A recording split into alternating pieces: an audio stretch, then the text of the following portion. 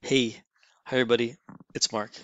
All right, I'm going to try things a little bit differently this time. I'm going to have my webcam on for this video, and the reason I'm going to do is because I want to keep this video a little bit less formal. This is not a video that I'm making for a specific feature of Data Factory that I'm going to upload to our formal documentation sites. Instead, I want to be able to walk you through how to build something from scratch. In this case, it's very particular. It's about how to implement moving average. And I felt like a more informal kind of presentation, and seeing me as I talk with you and walk you through would be helpful. Please let me know in the comments whether or not it is. If it isn't, I shall turn off the webcam for the future sort of videos along this line. I want to sort of separate the more formal videos needed for documentation from these kind of sort of almost challenges where, how do I do something in Data Factory or in data flows, and I'll show you how to do it. And in this case, this is going to be moving average. So moving average was asked for by quite a few customers, and it's really simple to implement in Data Factory or Azure Synapse Analytics with data flows. I'm going to show you today will work in data flows. It doesn't matter if it's Data Factory or Synapse Analytics. But moving average is not built in. It's something you have to use the window transformation for. All right. So let's go ahead and let's get started. Now on my screen, you do see that I already have a moving average built.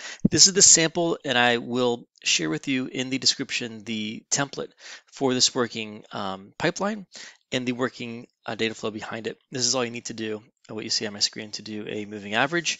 In fact, the select transformation there is just extra, and I'll explain to you why. But we're going to build this from scratch. Okay, so let's go ahead and let's do this. Just cleaned up a little, and now let's create a brand new data flow for moving average. So I'm going to go new data flow. If you're in ADF, it's under factory resources. If you're in Synapse Analytics, it'll be under the develop section of your workspace. Okay, now the first thing you're going to need is you're going to need a data file to work with to follow along in this demo, in this video. The scenario that I got to show you how to do moving average came from an article that I found on SQL Server Central. So the reason why I looked here is because I felt like moving average is similar in a lot of ways to how you would implement it in data flows. It's very similar to how you do it in T-SQL and in SQL Server, because there isn't a necessarily built-in moving average in either of those tools, data flow or T-SQL, but it's very easy to implement with the window transformation. So uh, perhaps you've used T-SQL with the window in the past to do something similar, and so this would be a good example. And it'll also kind of show you how you would migrate code from T-SQL into Dataflow, so you get kind of a couple of benefits out of this video, hopefully. So the author of this is, I believe the name is Archana, and I'll put a link to get the full citation for you in the description for the video. But I felt like it was a really great representation of what you would do.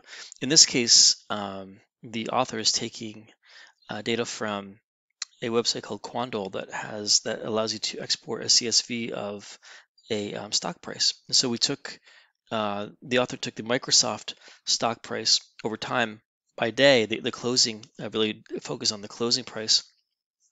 It was going to give you a 15-day average across that, going 7 days before, 7 days after the current date. That's the current row in the data. And the way to implement that in T-SQL is to write essentially this statement right here. And you build your over clause, you're creating your aggregation, which is an average, and then you're selecting the columns that you want. Virtually the exact same thing is done in Dataflow, and I'll show you how to break that down, decompose it, and then construct it in Dataflow. So the link to how to get the data, I will also add to the description. You get the data as a CSV. Now, obviously the author here was using SQL Server, using T-SQL, so the data is stored in a table. For us, because we're using Data Factory, in this case, same thing would work in Synapse Analytics. I just happen to be working in Data Factory for my data flow. We're just going to work with the data in the lake as a CSV. I don't need to put it into a database. Okay, so let's go ahead and let's build this now in data flow. Blank brand new data flow. And when you build this, you're going to want to call this moving average. I already have one called moving average, or if you download my template, it'll be called moving average. I'm going to go ahead and call it moving average 2, just so it has a unique name. So now you're going to take that Quandl file with the Microsoft stock prices in it, the daily prices. You're going to download it and then put it into your storage account. Upload that into your storage account in Azure, and I already did that, and you're going to want to then make a data set. out of it, which I already also did. So the data set is going to be, in my case, in my blob store. It could be in ADLS if you prefer, but it's going to be a text delimited file. It's a CSV file. I called my data set Microsoft Stock. Because it's a delimited text file, the projection looks like this. We have a few columns in there, not too many, and they're all seen as string because it is simply just comma delimited. There is no richness or there's no schema saved in a CSV file.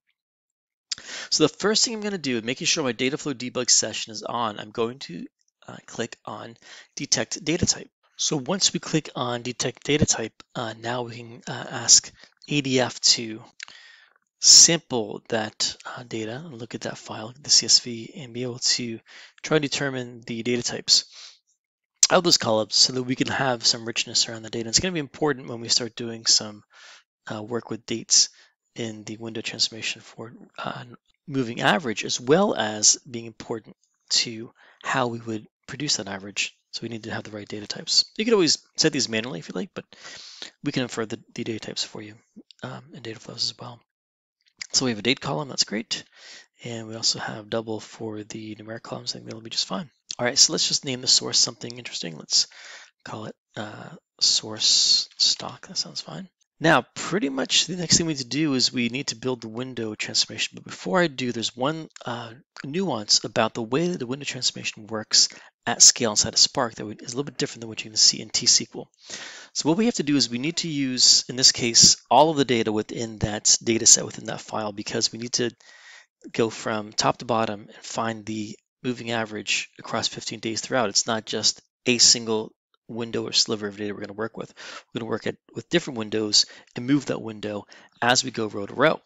So we need to look at the entire set of data, and to do that, we need to have a column that has a value in it that is not distinct, that is actually the same across all of that data. If you look at the data in here, let's actually do it. Let's have a data preview on that data. While it's cooking, we can look at the inspect just to see that there's not a column in here that is going to be guaranteed to be the same across all of these. So that's a requirement for working in data flows and having the window transformation work at scale in Spark. So what I'm going to do is I'm going to, before I do that, I'm going to just make sure that we have a look at the data so you can see what the data looks like. But I'm going to actually create a column that contains a value that is common across all of these. All right, just to make sure that we have that. So we see the date, we have the open, high, low, and close. We're only going to be interested in close. We're only going to get the average of close, the closing price.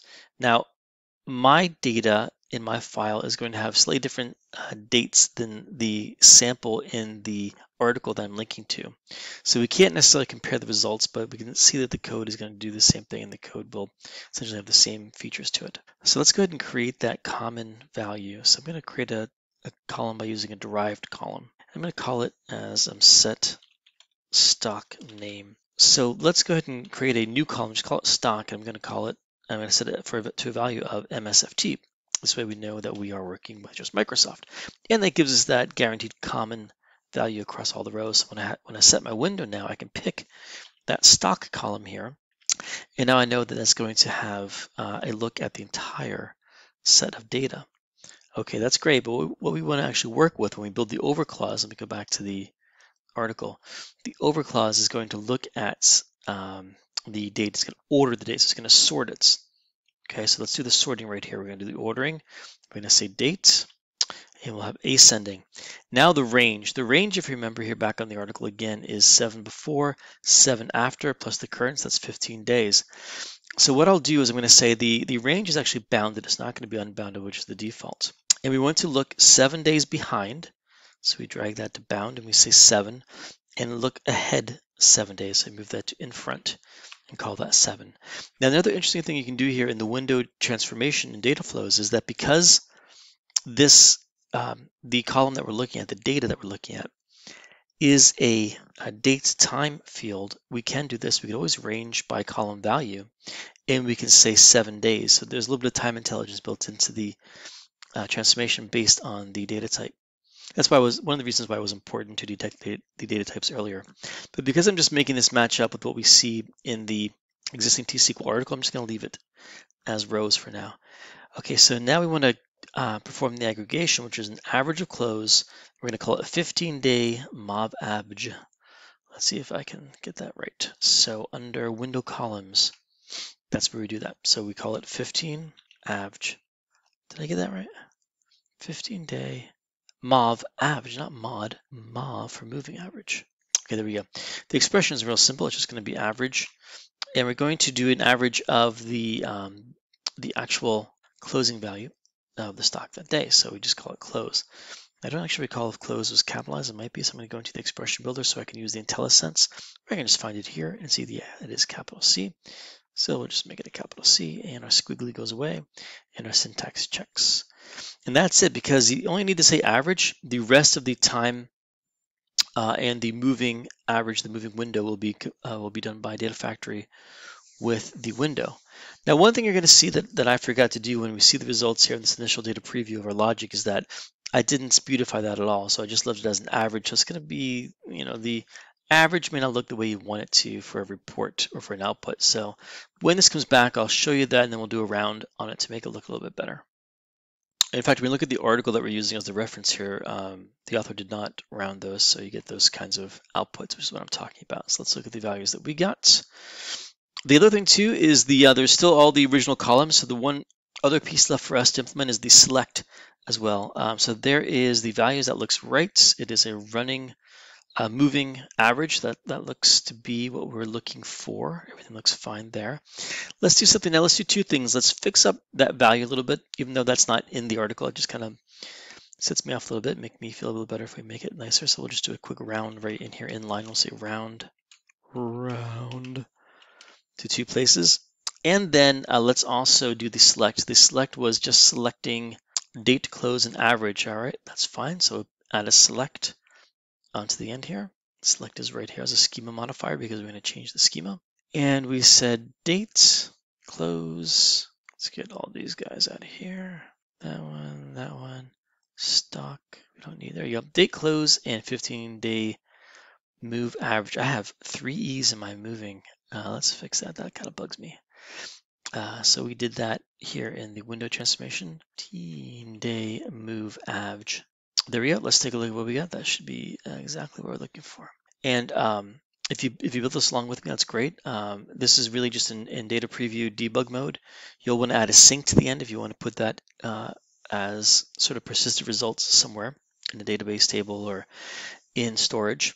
And if you don't want to have to rebuild this, I will link to a template that has the already completed code in it that you can just install and import into your factory.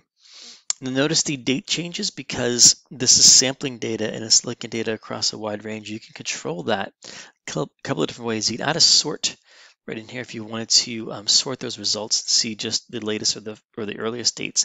In addition to that, if you go to debug settings, you can allow more rows in. The default limit is 1000 for when you're debugging, and I'm just leaving it at that just so I can show you. And then notice that the moving average looks a lot better now.